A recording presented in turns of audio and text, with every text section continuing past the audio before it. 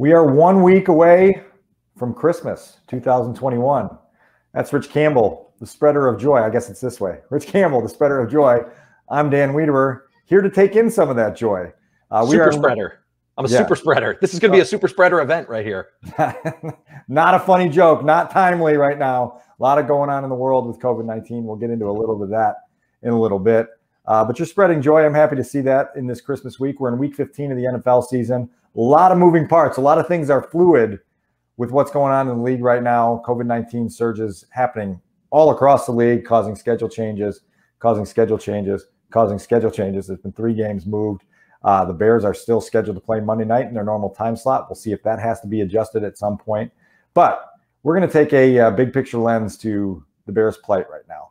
It's been 2 years now, Rich, since you jumped off the beat. And what has happened since your exit has been the Bears going 12-18 in the 30 games that they've played since you exited. Where let's just go fully with the metaphor there. I was on the lifeboat. Everybody else is going down with the ship. Yeah. And so obviously you know where the frustration level was in 2019, where they thought that Super Bowl window was opening. They went 8-8. Mitch Trubisky did not show the developmental breakthrough that everyone was expecting. Well, it's been 2 more years of wheels stuck in the mud, spinning. And now all of a sudden, the organization seems to be on the brink of major significant changes. The question is, what are they and who do they impact? Just curious from afar and still sort of from up close, at least with a unique vantage point on what you know about this organization and where it's headed, what you make of the current state and where we take this entire conversation as we try to figure out what the remedies and the prescriptions are for an organization that's clearly sick. Mm-hmm. Well, to talk about my joy, nothing brings me more joy than to read a takeout written by you. Always great work, and I've had the pleasure of being behind the scenes on so many of those over the years, and to see what you wrote in Wednesday's ChicagoTribune.com and Sunday's newspaper was such a fantastic, comprehensive, fair look at the organization's processes, the competence of the people they have in charge, and the quality of their processes. So as the team heads towards another review and possibly ready to detonate it, right, and start over once again, looking as high up the ladder as possible is where you obviously took that deep dive of yours, and where we need to start looking. I appreciated that you for the sake of space, maybe for the sake of just accuracy, you sort of assume Matt Nagy's fate is sealed, right? This goes higher than that. Ryan Pace, as the general manager, some real doubts about whether he will stay or leave, but not necessarily an open and shut verdict here. And then even higher than that, with the revelation that Ted Phillips is openly contemplating removing himself formally from any type of oversight, any type of accountability, or at least hierarchical oversight of the football operations. It's a big deal. So let me take you through this, right? Because let's present a hypothetical, okay? You've got the McCaskey family as the owners. They are the founding family of the NFL. I mean, yeah, it's quite a compliment. It's quite a title, but it's also true. The McCaskey, the House McCaskey family, they're the founders of the NFL, right? So they're frustrated, right, with the state of the organization. The losses are piling up. They are stuck in mediocrity. And so you know what they do? Let's present this, right? They go out and, they are smart enough to admit that they can't figure it out themselves. Look, they're the founding family of football. They still need help. So what do? They seek the counsel of a multi-Super Bowl winning executive, right? And they ask him, hey, help us with this. Who do we need to hire as a GM? How do we need to structure our organization? And this guy helps you, right? And you go out and you hire a up-and-coming GM, right, who's got a Super Bowl ring, who's got an extensive history in pro scouting, right, knows the league, like I said, has a Super Bowl ring. You hire a coach that's been to the Super Bowl before. You understand where I'm going here. This is exactly what they did in 2015. Right. They sought the counsel of Ernie Accorsi. They hired a former Super Bowl winning executive in Ryan Pace, who hired a coach in John Fox who had been to the Super Bowl before. That hasn't worked, right? Yeah. I mean, they were smart enough then to know we need help. Yeah. Is Ernie Accorsi going to be able to help us out? And here they are again. So what do you do? And it can't be a rhetorical question. Obviously, they're going to have to answer it. But what I really appreciate, one of the many things about the story you wrote Wednesday, was that there were still flaws, even though they did some process that they added to the process in ways that made sense, right? Consulting with respected people in the league. They still never really set up Ryan Pace with a support structure to grow in the job. Maybe that's the new layer. Maybe that's what changes this time. I've said a lot. Interested in your thoughts there, but there are some improvements they can make even to a process that back in 2015 I thought was fairly sound. Yeah, well, there's some layers to this, and you mentioned a couple of them that are worth sort of forking off on the road. And yeah, you know how we like to fork off on the road at times and do some things. But the first thing being that when 2015 occurred, you and I both heard from people around the league when the Bears brought in Ernie Accorsi to help them oversee their general manager and coach search simultaneously, was that this was an open admission by the folks at 1920 Football Drive in Lake Forest that they didn't have enough football knowledge to do this on their own, right? That they didn't have people in place at the top of the power structure that felt confident enough in their football knowledge to do this on their own. Fine.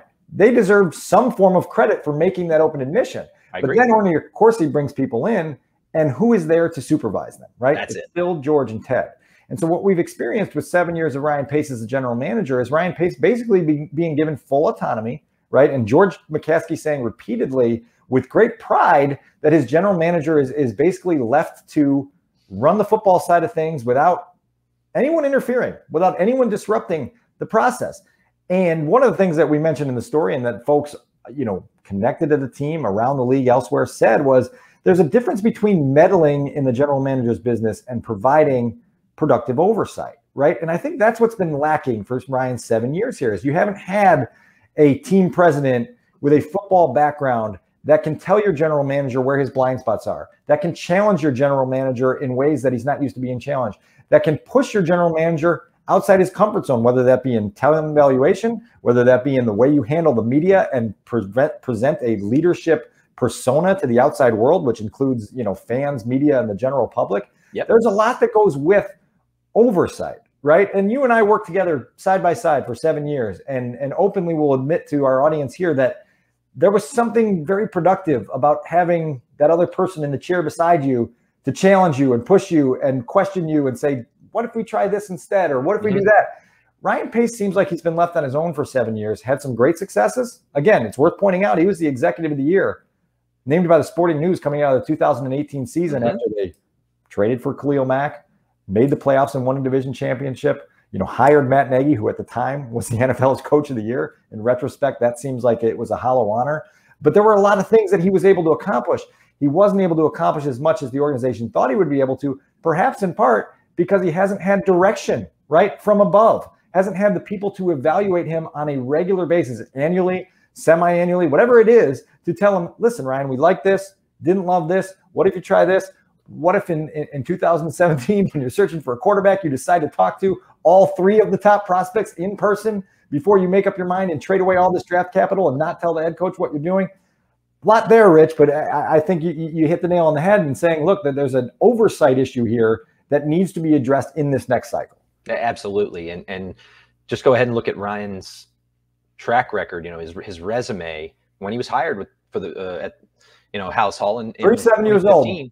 37 years old, had worked in the NFL since 2000, all of it with one organization, right? And in that organization, you had Sean Payton as the talent evaluator, the final say on talent. Then Mickey Loomis as the GM, who Ryan considered a mentor of his, mostly on the business side, right? Cap side. Ryan did not have a lot of worldly experience, so to speak. Like I said, one organization. He brings with him his two tightest pals from the Saints, and Joey Lane, who oversees the salary cap for the Bears, deals with signings, deals with agents and signing of free agents and trades and all that. And Josh Lucas is his #1 scout. Where's the outside voice? Okay, well, he hired Champ Kelly from the Broncos. Champ's still in the organization. Hired Joe Douglas. Joe Douglas left almost after 1 year, I believe. Went to the Eagles, and now he's a general manager. So with the Jets, I believe. And yep. I'm right about that. Yeah. Okay. So Ryan, you see the plan there. You see what he tried to establish with trusted confidants, along with some outside voices that he respected. And a veteran head coach at the time, right? Like a veteran and head John, coach right? to help him along. John was supposed to. That's right. It ended up getting frayed there because they weren't going to see eye to eye on the quarterback. And so that never, as it changed, it never improved. There was no more oversight, right? They didn't go through the 2017 quarterback debacle and make a change, right? To say like, okay, well, maybe Ryan needs help. Maybe he needs that other voice. And so that, to me, is what the Bears have to layer into whatever they decide to do going forward. Now, as your reporting continues here, it'll be interesting to see what they choose with Ryan. And from what it sounds like, from what you've told me and written, and what we know about Ryan and the organization, is that it's not necessarily a case closed here, which I think is fascinating, because if you just look at the wins and losses in the draft and the state of the roster and the state of the salary cap, it goes one way, right? That's a stacked case against Ryan Pace being the GM of the team, or any part of the football operation in 2022. 7 seasons, 0 playoff victories, a win percentage below .420. That's not great. As you mentioned, you go through the draft classes. It's hard to pick out one of those where you say unqualified success. Absolutely, you could put a red check mark and say that was a great draft. Free agency one winning record. Right. Free agency hits, free agency misses. As you mentioned, the perception around the league right now is that while there is a collection of young, promising talent in certain pockets of the depth chart at large needs to be rebuilt. I mean, that's a big word. What you're basically saying is the cupboard's not bare. I'd give you that, right? David Montgomery, maybe Roquan Smith, Roquan Smith, Jalen Johnson, Darnell Mooney. You've got some pieces. Yeah, but you don't have enough. I'm not saying that's a core, right, to build around. I would say more of the cupboard's not bare. Okay. Right. So that's there, right? And so then you say, okay, so what would it be that this organization sees that allows them to think that keeping Ryan in some capacity is in their best interest? Okay, well, you and I have experienced this, right? Ryan has an ability to articulate a vision in a way that instills confidence. He doesn't do it enough to the public, as you and I have talked about forever, that when Ryan speaks, it generally gives the outside world a sense of, oh, at least we understand where he's going with this, and at least we understand the sound philosophies behind it. And when you can do that with your bosses, they say, okay, sounds good, particularly bosses that may not necessarily know what questions to ask to challenge some of your philosophies, to say, well, wait a minute, that's gotten us, the results that we just mentioned. Ryan has also been given the freedom to take another swing at the quarterback position, right? And that happened last April when they drafted Justin Fields. And they traded up from the 20s, walked out of the draft with Justin Fields, and said, okay, we may have a future star that can suddenly make all of these other areas that are of major concern seem of lower concern because the quarterback position is stable. The great eraser. If you're Ryan, you say, listen, you gave me the chance to make a swing at that. I did. I got you a guy that has a chance to be a potential standout. Give me an opportunity to see that through, right? Mm-hmm.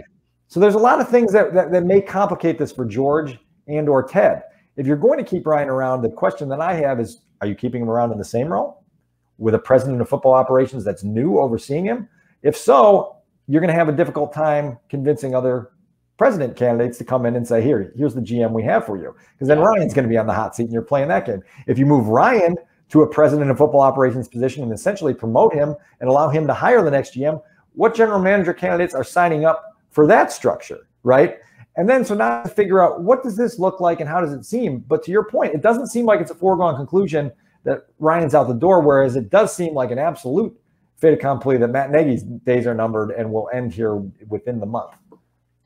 Yeah, it's a testament to Ryan's personality that George and Ted, they like him so much. And after covering him for 7 seasons, I like him too. It's great to talk football with Ryan.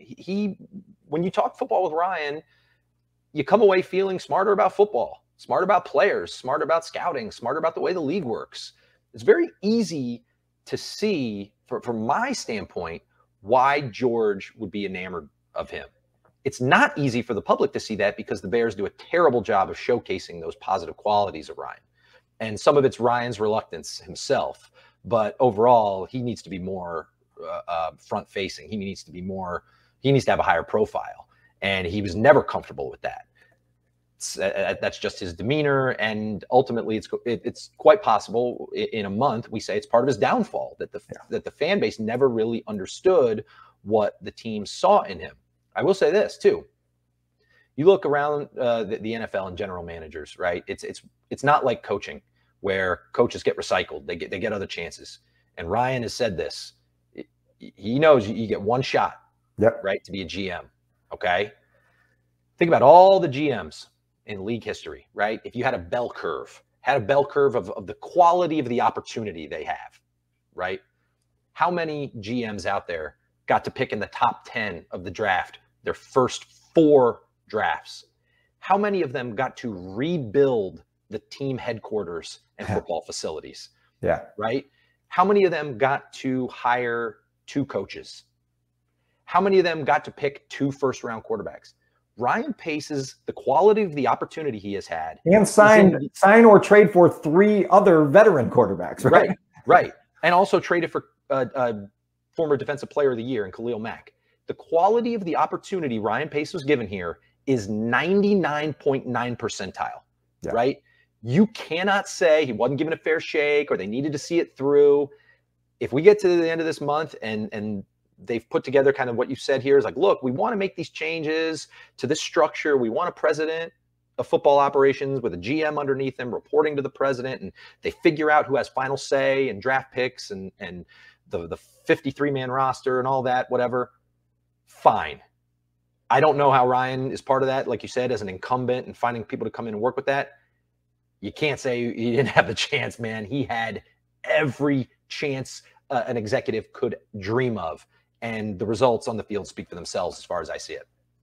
So I don't want to rehash the entirety of the 2017 quarterback draft process, which has been well documented and most well documented by you and I in 2019 when we took a deep dive into that whole process and sort of illuminated some of the flaws within that process. But I bring it up again for 2 reasons where we're at in this conversation. The first reason being that the Bears are still trying to dig out of that hole that came with missing on the trade up to draft Mitch Trubisky. Mitch Trubisky didn't even get the 5th year in his rookie contract, right? Mitch Trubisky is on to a backup role in Buffalo, and the Bears are reinventing themselves at quarterback once again because that pick didn't work out. And not only was it a top 3 pick, it was a top 2 pick that cost a lot of other draft capital and, again, had flawed processes. If you need to re-examine the flawed processes, find our story online. Just go to Google, type in, why did the Bears draft Mitch Trubisky? Have fun with your afternoon.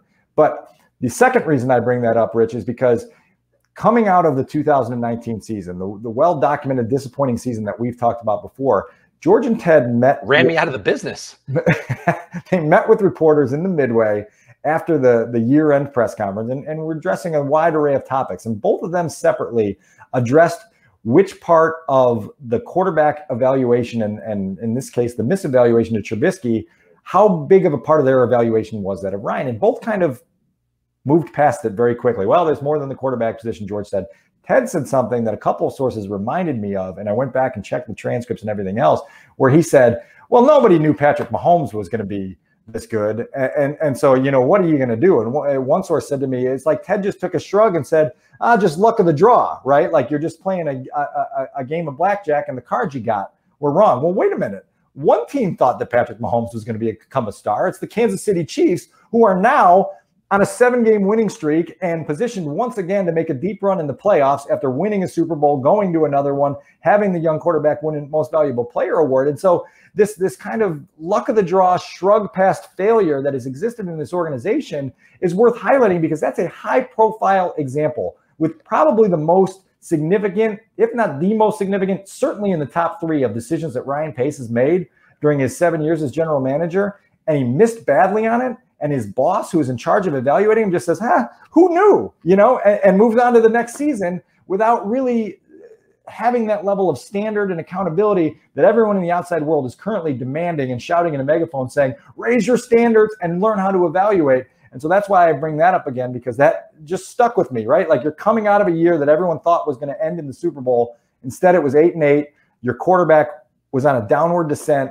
The other guys' quarterbacks, Deshaun Watson and Patrick Mahomes, were on an upward ascent, and your brain trust at the top of the organization just said, oh, well.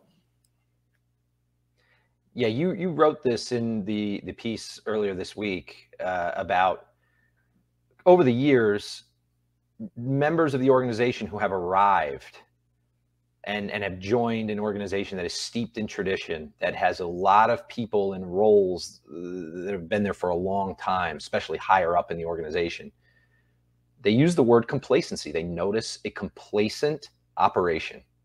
Multiple people have said that to me over the years, to you over the years. That, if I were a fan of the team, that would be the most infuriating. Because, of course, the product on the field leaves no room for complacency. Right. They're the definition of irrelevant nationally. They have no sustained success. And you think, how could you be complacent? Well, you ended up explaining that at the end of your piece, because people from the outside still see an organization steeped in tradition. You just see the colors, right? You see the navy and the orange and the sea, and you just sort of feel that. You know, there's so many Bears fans everywhere. They travel great. They're one of the charter franchises of the league, and it's still widely regarded as a fantastic job, fantastic opportunity. You've heard this all the time. Oh, the fan base here, and the defensive tradition and all that. How does the complacency warranted here? It really requires such a thorough breakdown of that this coming off season. An outward recognition. I believe Gary Fensick said that they want the outward recognition that they're going about it the wrong way, that they're lost, that they've made mistakes, that they need patience from the fan base. Just some type of acknowledgement that, look, we're getting it wrong. We've got to continue to figure out how to get it right, but we don't have the answers, and we don't deserve the benefit of the doubt. Yeah, I mean, look, you look over my right shoulder here, there's a picture of Walter Payton, right? Arguably the greatest football player of all time. It's inside a book that takes you through a decade-by-decade history of the Chicago Bears. You thumb through that, and people will go through that and go, whoa, look at all these Hall of Famers. Look at all this glory. Look at all this tradition. And it feels great. People in the outside world see this as a destination job because it's in a world-class city with a world-class fan base with a sleeping giant mentality that if you could awaken this thing, imagine if the Bears could go to the playoffs for 4 consecutive years, right? 4 consecutive years would be blowing anything that they've done for the last 30 years out of the water. This city would be alive like it's never been alive before, right? And so people in the outside world that want to take a swing at this job understand the potential that's here, right? And Ryan did too. Ryan said the same thing when he was hired. And you make a good point, because it is such a attractive quality, but it also can lead to that complacency. Yeah. And that's an issue. For those who are looking for the story that I wrote this week, the first 3 words in the headline are disorder, disappointment, dysfunction. 3 pretty heavy D words, right? And if the Bears are going to be honest with themselves about eliminating their decades worth of struggles, they have to understand that those 3 words are very, very heavy. And they demand that you go department by department, employee by employee across your entire organization and figure out, is there a way we can raise the bar and help our product on the field be more successful on a regular basis? You just cannot sort of accept mediocrity as willingly as they've seemed to accept mediocrity over the years and expect people in the outside world to understand at this point. The people are at wit's end. It's not just fans that are venting. You hear this now from former players with passion. You hear it from people that really have no dog in the fight in Chicago, who look with almost a sense of pity on the Chicago Bears for how long they've been failing. And that's sad, right? That should be sad to you if you're George McCaskey, and to your original point, the entire family that descends from the Hallis lineage, in saying, boy, this is really how everyone else in the outside world looks at us. We'd better be willing to take a look in the mirror and be honest with what we see. The word sad, I think, is a perfect description. And I tweeted out the night that the Bears drafted Justin Fields, is that I just hope, that the torture ends for the fans. I mean, it is truly excruciating to see them lay themselves out, right? And just expose all those raw nerves and have it repaid so brutally over and over again. And, to wrap it up here by talking about Fields a little bit. I mean, I think inside the building, they would like to think that they've got their guy. Yeah. They would have said the same thing about Mitch after the first season, right? I mean, Justin Fields' performance has been intoxicating at times. The flashes of athletic brilliance are undeniable, and yet the struggles are too. Yeah. There is no way an objective analysis of his play this season could lead you to conclude that he is, without a doubt, going to be the savior of the franchise? There's no way. He's not good enough yet. Yeah, right. And he is afforded more time. Like, yes, we owe it to him to give him more time. And the verdict on that conversation is certainly a ways off. But you're right. He's got 14 turnovers. He's got a passer rating below 70. The Bears continue to have the league's worst passing attack by a wide margin. He's lost 7 of the first 9 games he started as an NFL quarterback. None of these things tell you, okay, rubber stamp it, absolutely going to be your quarterback in 2027. Now just devote your attention to all the other needs on the roster. No, you're not there yet. And so the Bears have to figure out a way to get Justin help, right? Like, that's got to be the 2022 priority list. Get Justin help, and that means stabilizing the offensive line, particularly at the tackle positions, adding more weapons on offense, pairing him with a coach who sees the game the exact same way he does. And that takes an innate feel, from whoever's making that decision to get a structure in place where then it doesn't become what we lived through with Matt Nagy and Mitch Trubisky, where it was like, oh boy, it seems like there's a tug of war going on here instead of a pulling in the same direction thing. And we saw what that ended up with. And so there's a lot at stake, particularly when you have at least identified a guy who has standout potential, probably star potential, given what we've seen from him. But to this point, you can't objectively look at all the things we looked at. The eye test tells you he's better than Mitch Trubisky. The numbers do not, because Mitch Trubisky's rookie year was not as roller coastery as this one has been. Well, I think maybe the best thing you could say about Justin Fields at this point is that his presence, his off-field football character, and his athleticism on the field will make the Bears' openings more attractive than others in the league that don't have the quarterback to build around. I'm not saying the proven quarterback, but a quarterback you're at least going to be excited about, and you can very clearly develop a plan around. And if you go back to the draft, I mean, it's well documented at this point that many teams in the league did not regard Justin Fields as low as the 4th or 5th best quarterback in the draft class, behind Zach Wilson, behind Trey Lance. There are teams that had him ranked behind Trevor Lawrence, right, and just number 2 guy. It just kind of tells you, consensus in the league is there's going to be optimism, and it's going to make the job more attractive. Matt has had his chance, and it hasn't gotten anywhere. Now, you made another great point in the article. Matt's tugged a couple different ways. It's difficult to get a guy to just jump in and be that guy in year 1. Patrick Mahomes wasn't that guy. Matt Nagy knows that. Went out and signed Andy Dalton. But if you have a win or else directive, it causes conflicting incentives here. And we talked about this on our early in the season in the show here. So it's sad. It's sad because a couple of good guys, at least one, and maybe another one, they'll be they will leave Hallis Hall, their time marked with failure, right? That they didn't get the job done that they were hired to do. And they'll reset. It'll be fascinating to see what it looks like by February 1st. I think if they blew out the current staff, coach and football ops, and they decided to go with team president, Ted's on the stadium, right? There is nothing about a football, like a decision to hire or fire a GM that goes to Ted. Like, he's completely out of that. You would need that either goes to George or more likely a team president of some kind, a president of football operations. If you did president of football ops, GM, coach, and then you figured out that power structure somehow, then I think you would go, okay, they're trying something new. They're learning from what has gone wrong. And now you just got to let it see it play out. To me, that would make the most sense. Well, and the point I make to a lot of people with what you just mentioned, team president, general manager, head coach, those are 3 pretty big positions, and they all have many, many branches of people below them, right, on each staff. If you start with the head coach, you got to hire coordinators, then you got to hire position coaches on both sides of the ball. General manager's got to go through the scouting department, figure out what he wants to do there, pro personnel, college scouting, all those things. You're talking about dozens and dozens and dozens of prospective new employees, right, by the time we get to late March. And so that is a big, big, heavy lift, but it seems at this point that it's necessary given what we've seen. There are still hard to imagine.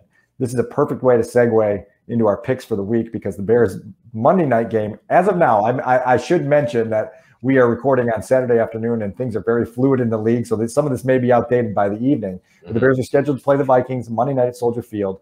They are currently 6.5-point underdogs. That line has moved significantly after the COVID surge hit Hallis Hall this week. As we are recording this, 13 Bears players are on the reserve COVID-19 list. That's a list that includes Allen Robinson, Eddie Goldman, Eddie Jackson. And so there's a lot of moving parts to what the Bears are doing. They haven't really been able to practice this week. It's been glorified walkthroughs at Hallis Hall this week. And so here we are.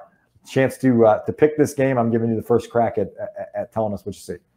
I'm going to pick the Bears. I just think that 6.5 points, even with a crazy week and depleted roster for divisional game at Soldier Field Monday night, it's too much. It's too much. They had to change quarterbacks. I might change my mind about that. And I think the Bears did, obviously, at least in the first half anyway, against Green Bay, some exciting things. Maybe they can build on perhaps something there. I don't expect them to lay down the sword.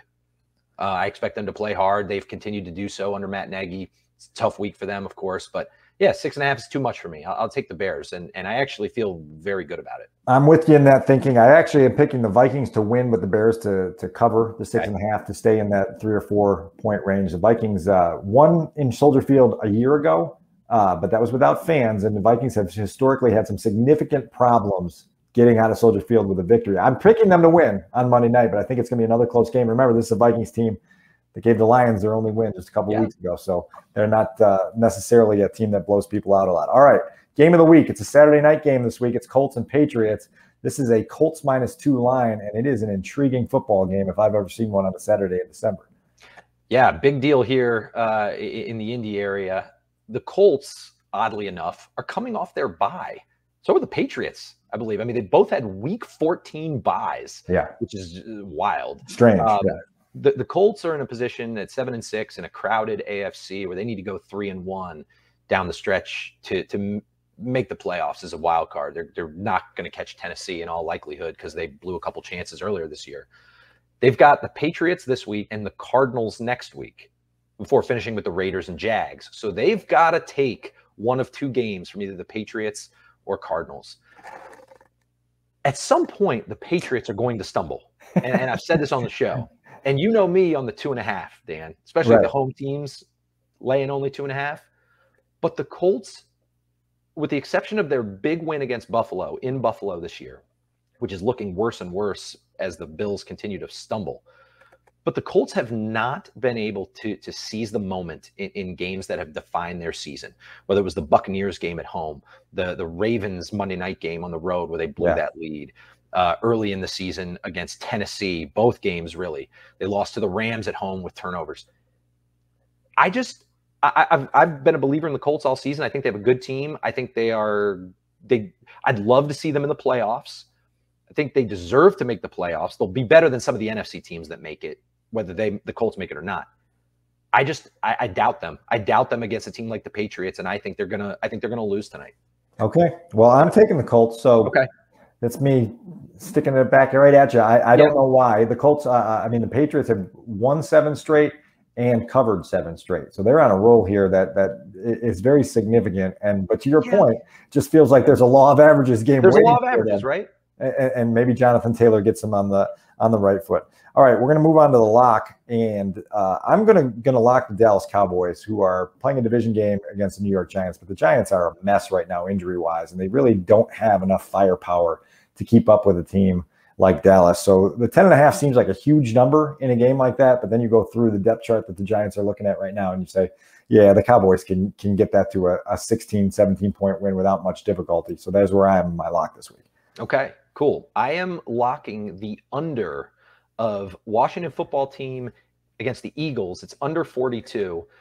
Washington is going to have to start Garrett Gilbert at quarterback, who they signed. Game got moved back, so yesterday. Well, okay. Even if they end up they end up being able to start either Taylor Heineke or Kyle Allen, no one's practiced this week. Yeah. Right. So they're in disarray there. Washington has a ton of people on the COVID list. I'll just take my chances with that under, given the quarterback problems there. I like your thinking. All right. Upset pick of the week. I was struggling here. You're coming off a week in which a lot of road favorites won. And when a lot of road favorites win, you just sort of feel like chalk carries it the next week. I'm struggling to get out of that mindset myself. Tempted to take the Seahawks at plus 210 against a Rams team that has its own COVID issues. I think the last check, they were north of 25 guys that were on the reserve COVID-19 list. And when you see that, you say, boy, value here with a Seahawks team that's playing a little better. Russell Wilson seems to be feeling a little bit of life. But I ultimately went with the Ravens at plus 240. So did I. I did too. Plus 240. I just checked before we started. It's plus 240 now. That's where I got. That's what I said. Okay. Plus 240, and they're playing a Packers team that has to go on the road. And Lamar Jackson, despite having the ankle injury, looks like he is going to play, and that was obviously the deciding factor in the pick. It sounds like you were in complete agreement with all of that. The Ravens are the best value on the upset line this week. Yeah, and since you and I are sharing the same pick, I'll give you another one that I thought about. You're looking at some shorter dogs. Cincinnati plus 3 at Denver.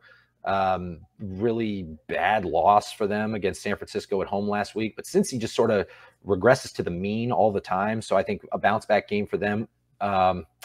And I thought Houston plus 200 at Jacksonville. Houston beat the Jaguars earlier this season. Jaguars are 5-point favorites. Of course, that organization is in chaos this week with the firing of Urban Meyer.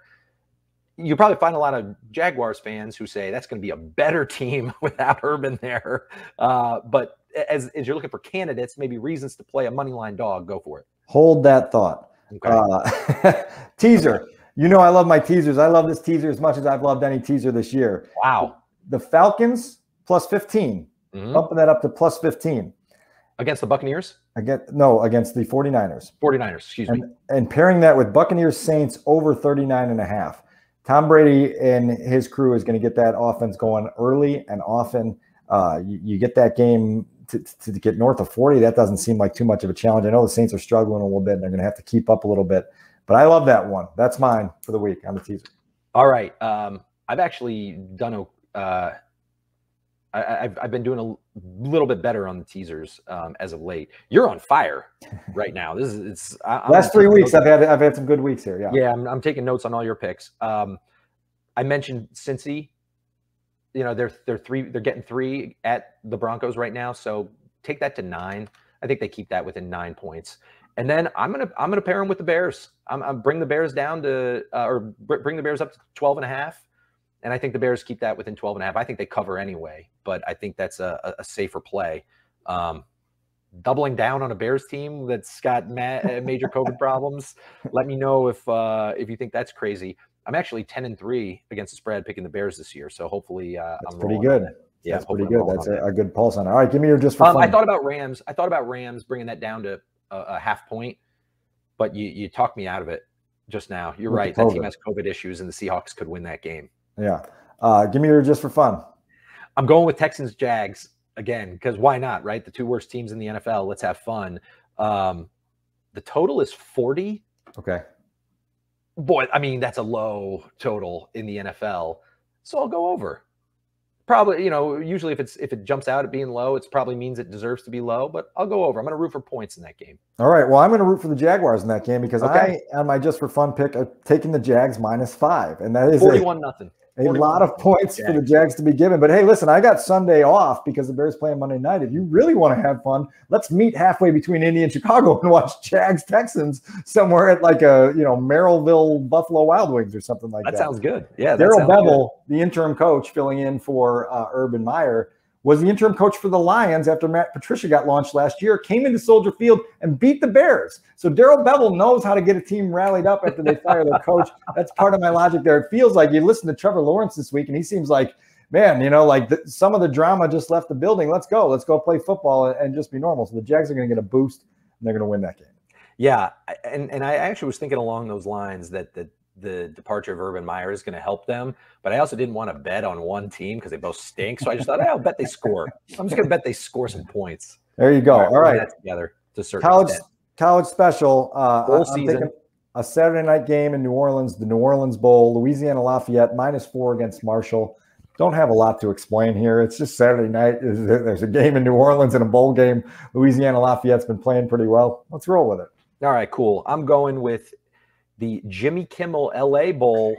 Which I laughed at. I didn't even know that was a bowl before 30 minutes ago. Yeah, well, guess what? Utah State's going to cover the +7. I didn't even know Utah State had a football program before. Like, no, and you know what? They put a whipping on me when I went out to Vegas a couple weeks ago, and I'm still smarting from that. If they don't come out looking in this game like they did in the Mountain West Championship, I'm going to be really upset. But yeah, Utah State +7. They're playing Oregon State. We still haven't done the What Happens in Vegas Rich Campbell review on the YouTube. We haven't even done it away from the YouTube. I still haven't heard about your entire weekend in Vegas, and that's a big miss by me to not to get more details of that. Although it did seem like via the text messages that it was not necessarily profitable. Not on the football front. Deep side. Thank God for craps. And I know Big Al would Sky fist bump to Big Al on that. He thank God for craps. Maybe Big Al was throwing the dice for me out there. I didn't think of that, but yeah, that's a good one. You know, like anything with Vegas, the stories get better with time. Yeah. So if we, you know, talk to you this week, and I'll fill you in. And at the Maryville Buffalo Wild Wings. That's right. Yeah, the Maryville Buffalo Wild Wings. DirecTV channel 712 has Jags Texans or whatever. Let's go. Yeah, I'm in. So I'll see you there. That wraps it up. We covered a lot. I mean, that's a full slate of picks along with solving the Bears dysfunction. That's a full day's work on a Saturday. Well, hopefully it's profitable for all of our viewers in more ways than one. Yeah. Before you go to the window, come to the window, and also stay here for all of the Bears analysis that we just broke down in great detail. Thanks for spreading joy. Thanks for joining me again. We'll be back at it very soon.